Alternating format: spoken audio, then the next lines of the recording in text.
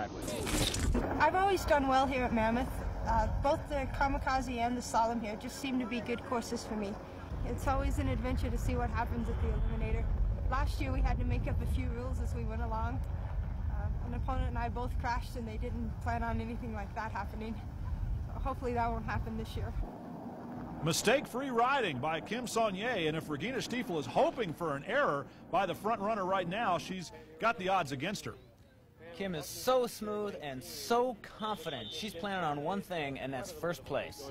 Kim Sonier flat tracking through the turns here, gets off the jump nice and smooth, out of the saddle, and pedals her way to the finish line. In spite of the best efforts by the German rider, Kim Sonier has got a sizable lead as she heads for the finish line, and not much of an opportunity to make a mistake here. She's in the final corner.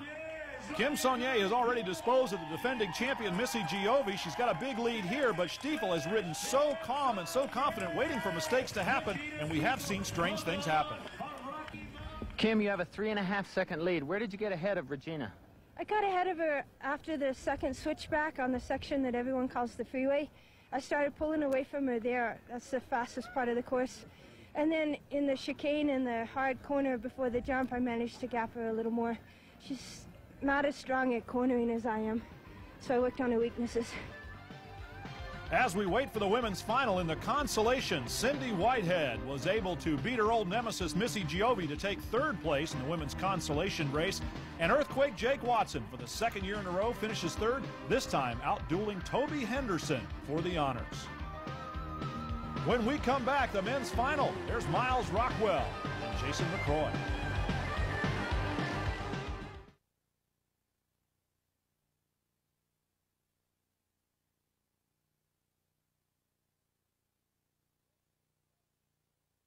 Racers ready? This racing tip is brought to you by Mountain Dew. There's only one line through this final corner before you hit the final straightaway. If the rider in second place is going to come around, he's going to have to pick the perfect gear and explode by him in this final straightaway. Our men's finalists, Jason McRoy of the UK and Myles Rockwell of the United States, a couple of tired guys with 2 more races to win this thing. That's right. They've both shown a lot of endurance just to get this far, and endurance is really going to count in these last runs, because the more tired you are, the more chance of making a mistake, and that's where the other guy will capitalize. What do you attribute your success to today? I think fitness is a big factor in it. I can handle bike as almost as good as anyone, I think. My fitness seems to be up on one of the guys I've raced against. So I've had a lot of time to make up. You know, if I've made any mistakes in the corners, I can make them straight. Myles Rockwell on the right, an established star, one of the best downhillers in the world, second fastest qualifier behind his teammate Jimmy Deaton, who's out of the competition. But who is this Jason McRoy character? He's put a lot of bike riders in the bleachers and goes to the final against Myles Rockwell. The 2 fastest guys. These guys are awesome. Rockwell has opened a big lead on Jason McRoy going into that soft left-hand turn, but McRoy has said he's confident in his ability to pedal up to the leaders, and sure enough, he closes the gap on the quick cornering Myles Rockwell. McRoy pushes a huge gear through here, I think bigger than anyone we've seen.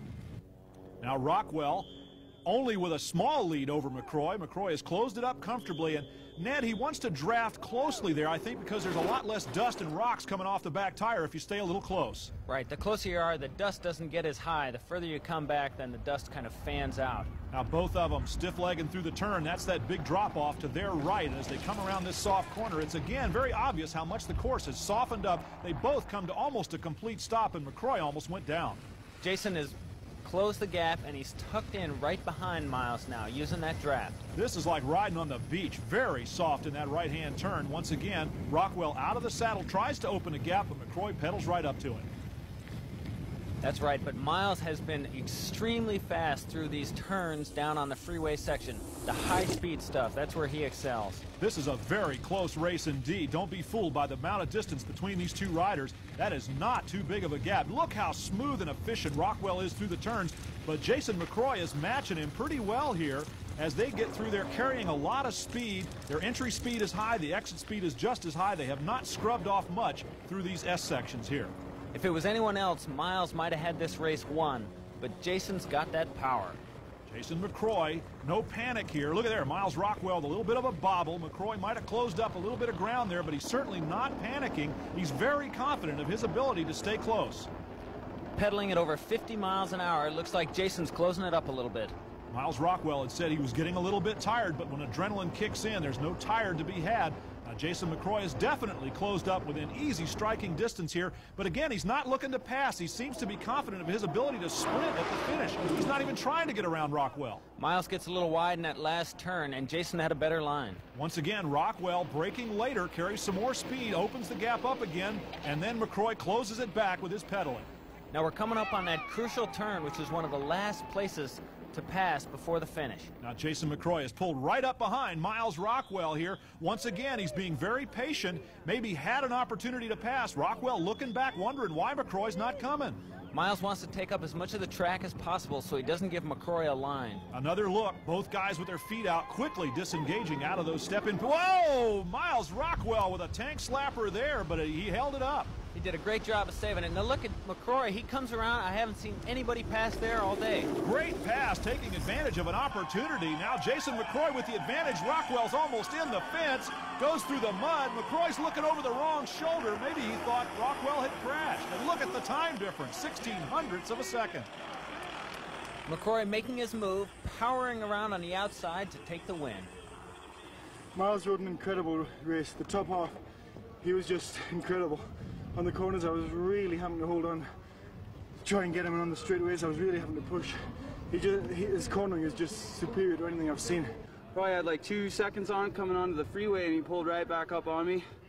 It just shows that I'm getting a little bit tired, but I'm not going to let it affect me. I'm going to go out and ride even harder this run and see if I can beat him. It's a pretty small margin. Maybe I'll, who knows what I'll do. Hopefully make a mistake. One little mistake is all it'll take. Question is, who's going to make it?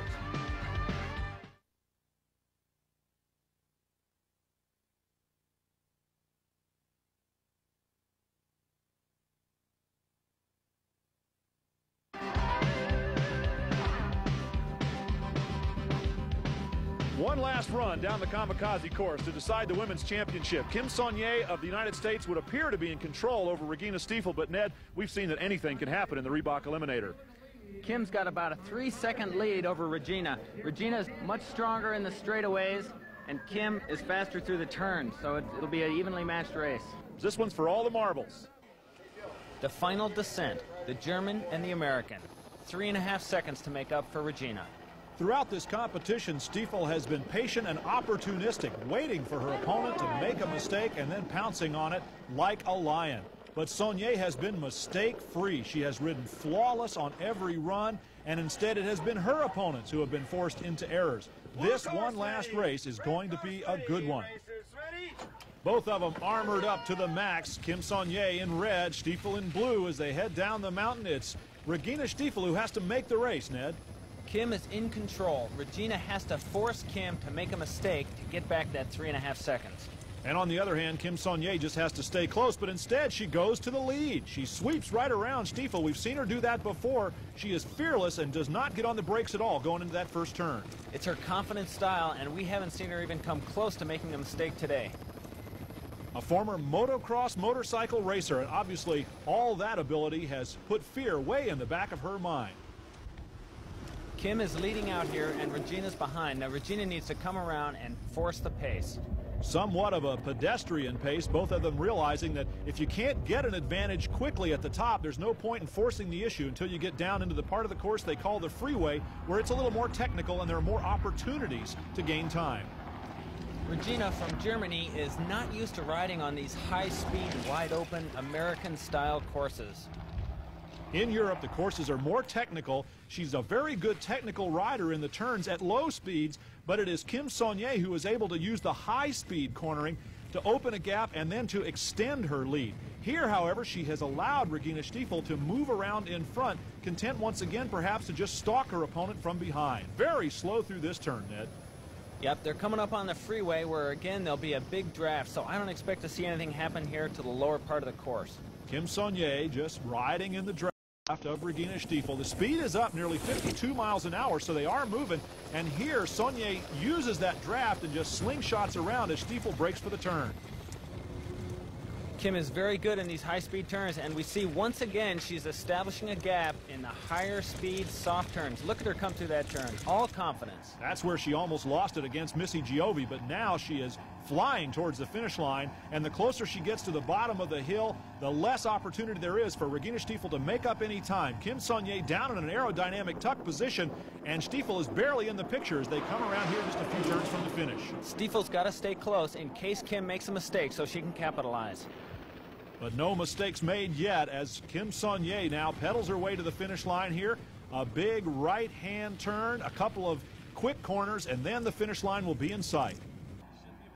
Kim can taste the finish line. She is charging for it, but Regina is tightening it up. Stiefel starting to close the gap. There's a big gust of wind coming in from the side there. Dust in the eyes, that could be a problem. But it looks as though with the goggles, Kim Sonier now gets her foot out, and she's clearly looking for that finish line. And only a couple more turns, she'll make it. There's that big sweeper before the finish line. A couple people have crashed there today. Kim will have to be careful. She can afford to just tiptoe around this last corner, and now as she powers to the finish line, she even has time to steer around the mud, get her hand up in the air. Kim Sonier takes the second ride and makes it look easy.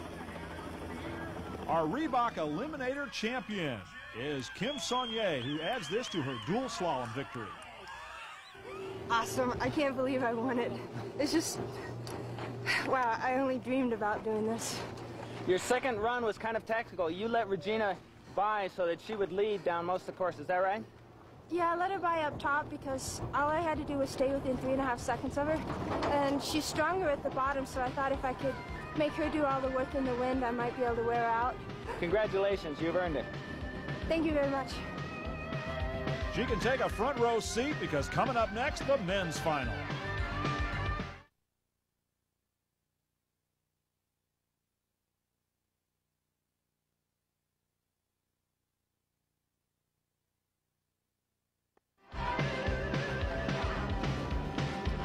What do you have to do to win it? Go faster than Myles. I've got to keep him inside. I won't let him get away from me. I let him get away too much last time. I had to work very hard trying to get back. A 1/1600th of a second advantage McRoy has over this man, Myles Rockwell. The men's final is the Englishman versus the American, and McRoy with just an eye blink of an advantage from that first run. So Myles Rockwell has got his work cut out for him. He's got to try to find 1/1600ths of a second or more somewhere on this 5-minute race course. The 10th time down the hill for both these guys. They've got to be feeling it in their legs and in their arms. A little bit like the final round of a heavyweight prize fight. These guys are arm weary, actually leg weary, probably bone weary from head to foot. McRoy gets the advantage and holds on to the lead. He's got to try to control this race. On the other hand, Myles Rockwell has to look for an opportunity on one of the many turns on this race course. They both know this course so well after being down it so many times they could do it in their sleep. Still, it's a chess match at 50 miles an hour. Now, McRoy had tried to gain an advantage on that upper part of the course to get a gap on Myles Rockwell. Rockwell was able to close it, and now with the two of them just a few bike lengths apart, they're both tiptoeing through that soft turn. The course has definitely softened up a little bit up top, and now we see McRoy looking over at Rockwell, Rockwell looking at McRoy, each waiting for the other one to make some kind of a decisive move. We can see them just watching each other. It's kind of a cat and mouse game right here, but at any time one of them could explode out of the turn, take advantage of the other guy's mistake. Rockwell almost made a mistake right there. Both of them had the outriggers fully extended on that very slow right-hand turn, and now as they get into a more pedaling section of the course, McRoy tries to use that big gear and open a gap, but Rockwell's equal to the task. Myles tucks down in that aerodynamic position, and it sucks him right back on his wheel. Drafting so important, especially because the wind has been blowing right at these riders up the face of the mountain, so it definitely favors the rear guy. He's getting a lot less work done here, while as the rider in the front is expending much more energy on this open part of the course where the wind's blowing at him. 56 miles an hour, and when they go down through these lower turns at over 50 miles an hour, a small mistake can mean a big gap. Look at the way the course rattles them there as the arm muscles start flapping along there, and now as we get into a pedaling part of the course here, once again McRoy stands up on the saddle and tries to open a gap using his leg power that he has said has stood him in good stead so far here today. But Rockwell is not to be dropped. Myles knows he's at a disadvantage. He's got 1/1600ths of a second to make up, and he doesn't want to wait till the final turn. All he needs is one little opportunity, but where is it going to come from? McRoy has been virtually flawless all day long. He has ridden very well. Little bobble right there, and you can see how little it takes for a guy like Myles Rockwell to close the gap. He is so good in the corners, but these two guys are both extremely efficient in the turns. McRoy is not going to give him any room to pass if he can help it. He's definitely blocking up the course, trying to get his wings out, trying to keep his legs out, doing whatever he can, even if he has to get sideways across the road to keep Rockwell from getting an easy pass.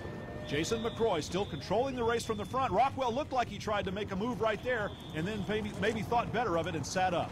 Myles better do it quick. There's not much time left. Look, there he goes. He just holds off the brakes a second longer than McRoy going into that turn. He got around him on a crucial part of the course. As they go off the jump right now, no one has been able to pass on the bottom of the course except Jason McRoy. He did it to Rockwell last time right here. He's going to have to use that sprint to tighten it up if he's going to win. Last corner, and Rockwell has got his leg out close to the fence once again, but it looks like Myles Rockwell has got the win, but is it by enough? Yes, 33/100ths of a second. He has turned the deficit around, and by 17/100ths is the Eliminator champion. When we come back, we'll talk to the winner.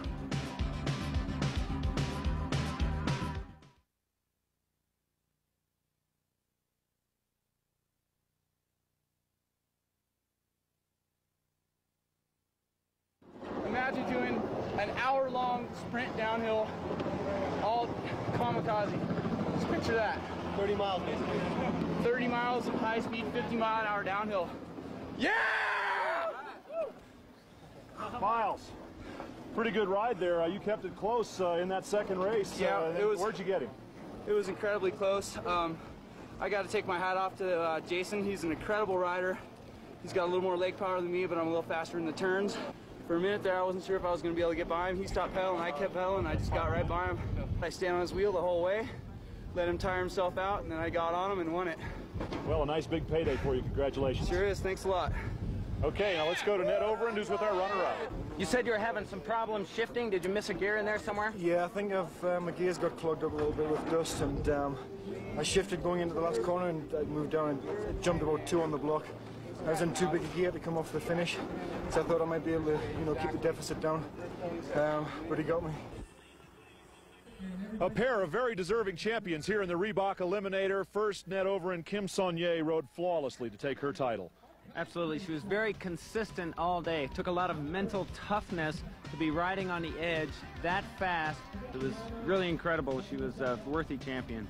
And on the other hand, though, Myles Rockwell, well, he had a few tense moments on the way to his title, but turned into a pretty happy guy at the end. Absolutely. He was really well matched against Jason McRoy, and very exciting final. It turned into just a few mistakes, made the difference. And McRoy, what a surprise out of him. His career just getting started here at the Reebok Eliminator, and that has made the career of more than a few riders. Well, we hope that you enjoyed the competition here. We certainly did.